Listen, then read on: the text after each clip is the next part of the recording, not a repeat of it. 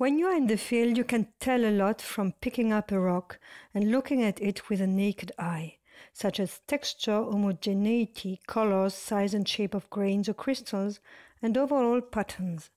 But with one inexpensive and easy-to-carry piece of equipment, you can see so much more. We can examine the rock's constituents in more detail and see how they relate to each other. This is a geologist's hand lens. Compared to a standard lens, it has much higher magnification, usually 10 times magnification. 5 times is not enough to see fine detail, and with 15 times, the area you see and the depth of focus is too small. If it doesn't come with a ribbon, then get one to make it easier to hold and harder to lose. Take your lens in whatever hand feels more natural. This will usually be the one for your dominant eye.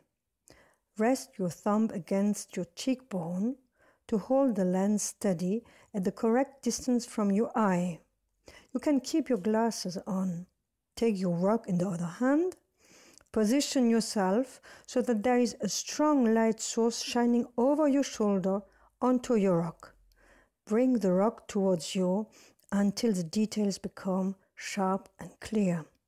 Move and twist it around a little to get used to holding it steady and to get familiar with the rock. Now let's see what we can see.